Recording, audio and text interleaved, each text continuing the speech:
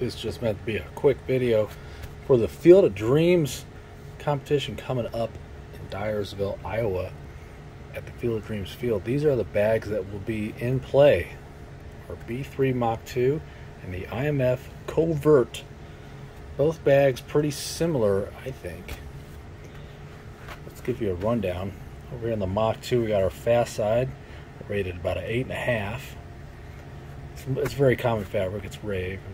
It's on most bags, but it plays great. That's why it's on here.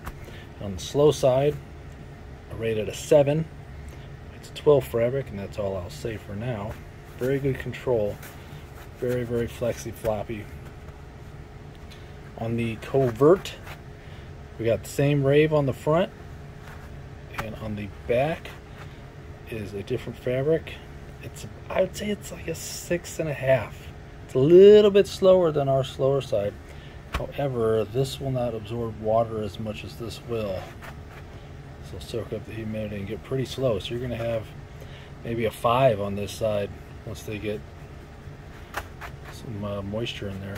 So it'll be about 5.8 and a 7.8. Both are pretty good. This feels like it has a rougher feel. Feels a little chunkier inside. They're small, but they're chunky.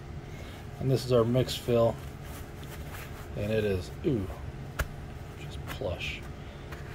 Anyways, I'm looking forward to these live matches. I cannot wait to see them.